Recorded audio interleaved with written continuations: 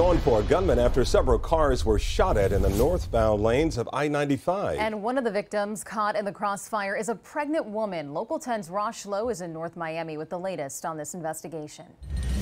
Here we are on the side of I-95 in the Florida Highway Patrol. They are looking for an Audi, black or gray in color, an SUV. They say somebody in that vehicle opened fire and hit numerous cars. Detectives open the trunk of this white Nissan and there it is. They find a bullet. Then look at this, the bullet hole to the side of the car. A pregnant woman was driving this car when all of a sudden she is fired upon. She started hearing like shots, and one of the shots hit on the car. She's pregnant. How many months? 5.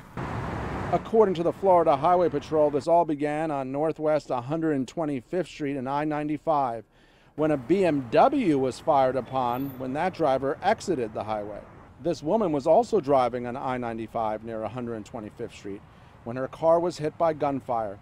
She kept driving to 163rd Street when she pulled over. I'm so happy and I'm blessed that nothing happened to them, only the car.